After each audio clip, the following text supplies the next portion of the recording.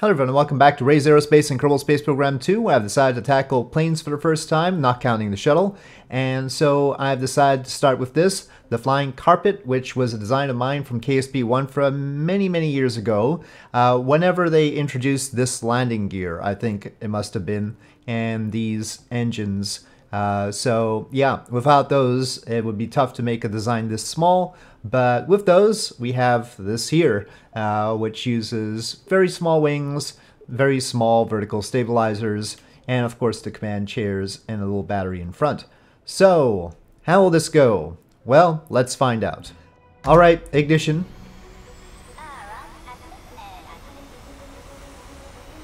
Of course, it is very unwieldy with the Kerbal heads, causing drag and probably just disrupting all the airflow over the wing. I'm not too sure it ought to work because of that. Oh, it's very sticky right now. Okay. Unfortunately, I can't use my joystick right now, so it's tough. On the other hand, this has a thrust-weight ratio greater than 1. I can't steer to the right.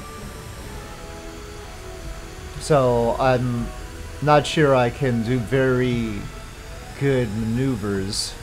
You can see I'm trying to go right. Well, let me yaw to the right. Yawing more to the right helps. Okay, so I guess that's what passes for coordinated turnaround here. I'm just so not used to using my so not used to keyboard and much more used to using the joystick, and so I have to think about doing things that I would normally do automatically. It's a nifty little design with a lot of delta V, as you can see. I don't know if these engines can go past Mach 1 though, even though we have oodles of thrust. The good thing about oodles of thrust, even if you can't go past Mach 1, is that you can recover quickly. Let's go over and see. I had previously seen some lights on the island runway but I didn't see the runways, so I wanted to see if we could take a look at that. I'd sing A Whole New World, but I'm afraid I'd get a copyright strike, so I think covers are okay, but well, they look like they're enjoying themselves. Yeah, I think it's limited to Mach. Well, we'll go up higher because it's tough to break the sound barrier at this altitude. We'll go up higher eventually, especially after we've depleted some fuel, and we'll see how it goes. There's also that sub-island over there. Those are like old islands by their coloration. Oh, there is a runway here. It just wasn't very distinct. Okay, we're going up. I mean, I think it can ascend practically vertically. Here we go. Straight up here. Yep, no problems. No problems ascending just vertically. Performance will diminish though. Oh. But the thinner atmosphere also creates less drag, which is important when Kerbal heads are right there. Yeah, it's not accelerating much here. Let me see. Maybe you can accelerate in a dive. Let's let's break Mach 1 in a dive the old-fashioned way. Nah, this thing ain't going past Mach 1. Okay. Well, that's fair enough. We have the thrust-weight ratio to go past Mach 1. We just don't have the engines. The engines are limited.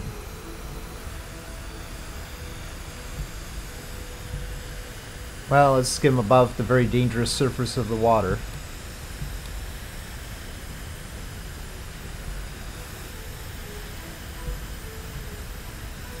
Well, yeah, they're still having fun here.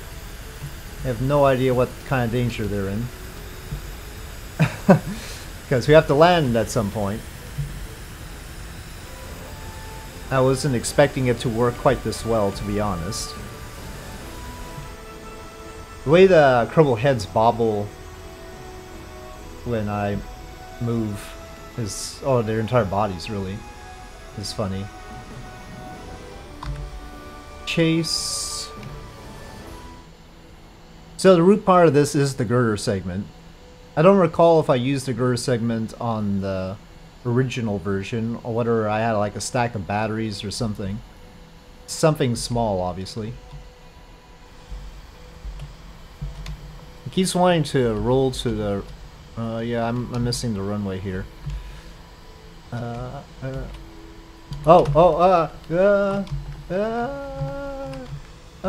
Abort, abort, abort. I'm not feeling good about this. The chase view is sort of nice. I get the idea. You can take a look, and then once you do input, control input, it'll get your camera back to behind the plane. So that's actually nice. You can just take a brief look at the runway over there, and we're a little bit low. My controls just aren't doing very much right now. Did I? Oh, I accidentally hit caps lock. Shoot. That's why. With all this keyboard stuff. Well, music, context music has changed. Okay. Brakes? We're not braking. Abort, abort, abort. Oh, we've lost one engine.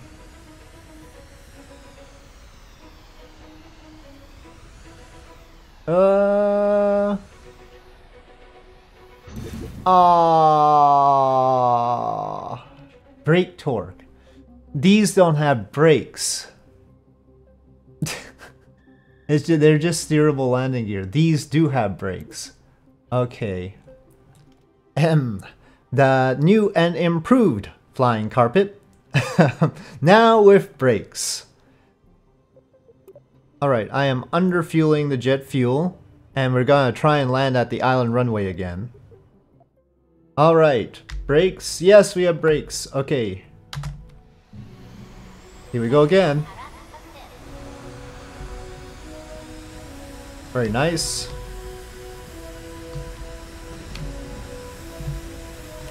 The controls will still give me trouble. I feel like the necessary use of rudder here is perhaps a bit overdone, but... Okay, well, trying to come in here.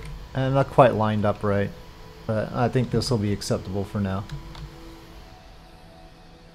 Okay, flying carpet.